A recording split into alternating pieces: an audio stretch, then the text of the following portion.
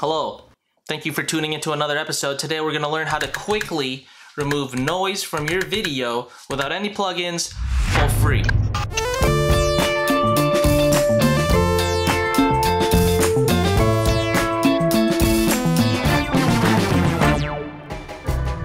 Sometimes you're in a low lit situation, you have to crank your ISO and you start getting this grainy stuff in your shadows and colors. So I have these clips, and like I said, I filmed them in low lit situations.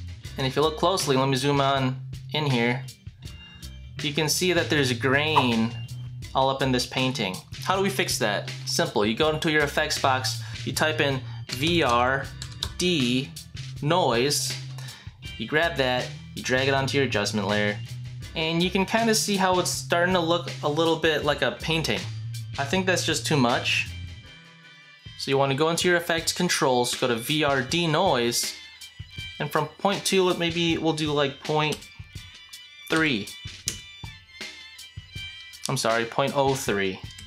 A little bit goes a long way. You still see it a little bit? Maybe we can go to 0.6. Whoops, 0.06. And that's starting to look a little bit better.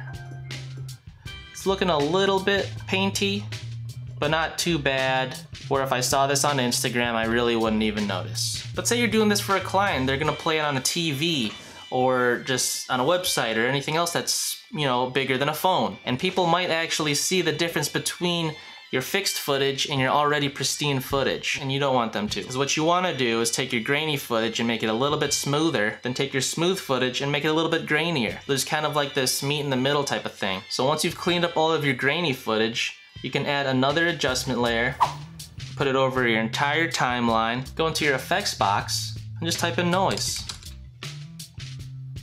And bring that onto that adjustment layer. Now if you scroll down, there's amount of noise and there's this percentage, and you can click and drag to increase the amount of noise you want to add. And sometimes this is a cool thing to add. You'll see a lot of times in movies or shows where there's like grain that to me I can tell is added in post. You know, maybe to support a feeling of grit, or maybe make something feel nostalgic and it was filmed with like an old-timey film camera. So depending on your taste, you can do that for yourself. You can add your noise a lot or a little. And I prefer to use the black and white noise, so I'd go to this use color noise checkbox and hit it. So it's black and white. Just because the color kind of reminds me of a tube TV, not so much the coolness of cinema. So let's render this out.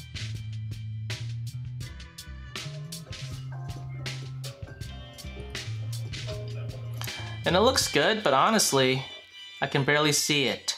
Let's crank it, just so we can see it a little bit more better. Dang, how much did I have to add, man? 23%? Jordan.